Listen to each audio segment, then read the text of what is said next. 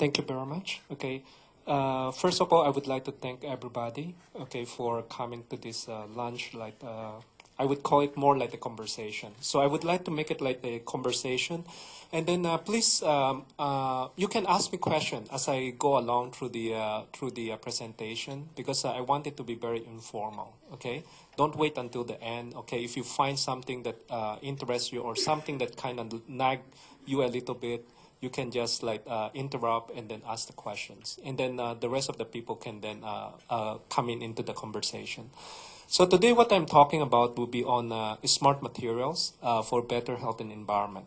What do we mean by smart materials? Smart material are material that can respond to changes in the environment or situations. Okay, so these are emerging line of research in developing new materials that can actually do more active intervention, okay, depending on what is happening on its surrounding.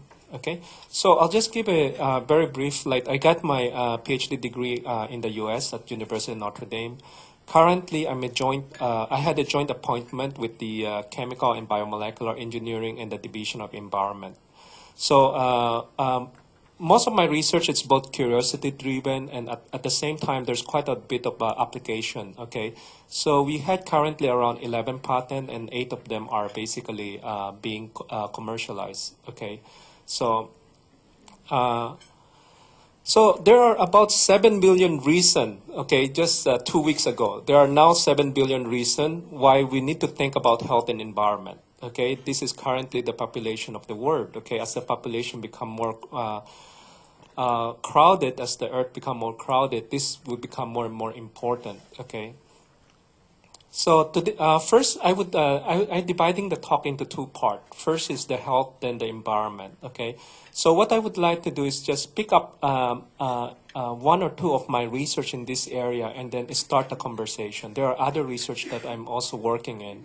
My focus is actually on materials, as I mentioned, smart material with different application, broad applications. So for the health side, I'm picking up 2 of my project. One is on the so-called smart antimicrobial, the other one on painless microneedles. Because both of the project had a little bit of back story about it, which I think would be of quite interest to everybody.